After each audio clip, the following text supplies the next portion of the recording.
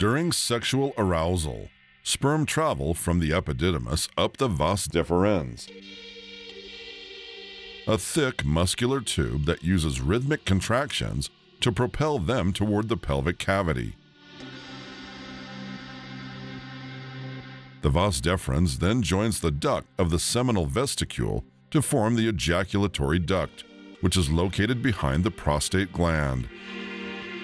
This is where sperm are mixed with the fluid of the seminal vesicles. A viscous liquid that is rich in fructose to nourish and energize them. As this mixture, now called semen, passes through the prostate gland, more fluid is added.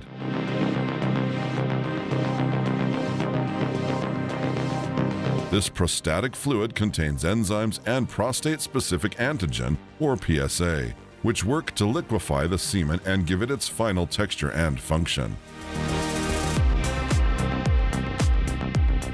Rhythmic contractions of the pelvic floor muscles help propel semen forward during ejaculation. At the moment of ejaculation, the bladder neck, or internal urethral sphincter, contracts firmly. This action is crucial as it closes the entry to the bladder, preventing semen from flowing backward and urine from entering the semen. The semen is then forcefully expelled from the body through the urethra.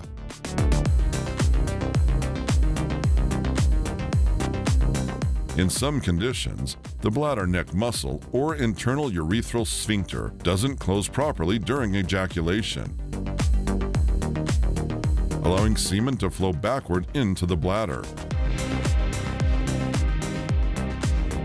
Once semen flows backward into the bladder, it mixes with urine, which is naturally acidic and not a suitable environment for sperm survival.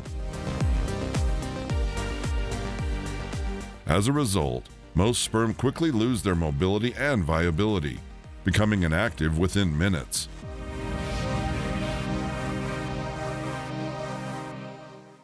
Although the man still experiences the physical sensation and pleasure of orgasm, little or no semen exits the body through the urethra. This condition is known as retrograde ejaculation or dry orgasm. Later, when the man urinates, the semen is expelled together with urine, often giving the urine a cloudy or milky appearance after orgasm. To confirm the diagnosis, doctors perform a post-ejaculation urinalysis. If a significant number of sperm cells or other seminal components are detected in the urine sample, it clearly confirms that semen has entered the bladder instead of exiting through the urethra. The condition itself is typically not dangerous to physical health. A common misconception about urinary tract infections is that sperm itself can cause an infection.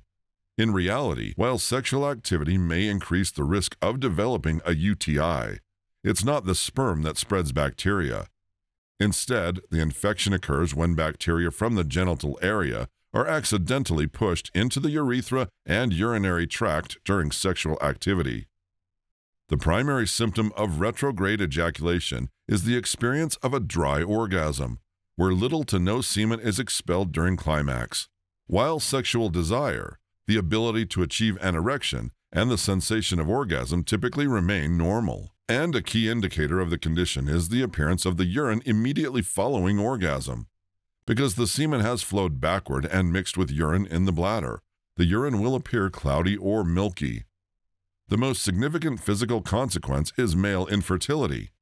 Since semen does not exit the penis, it is extremely difficult or impossible to conceive a child through traditional intercourse.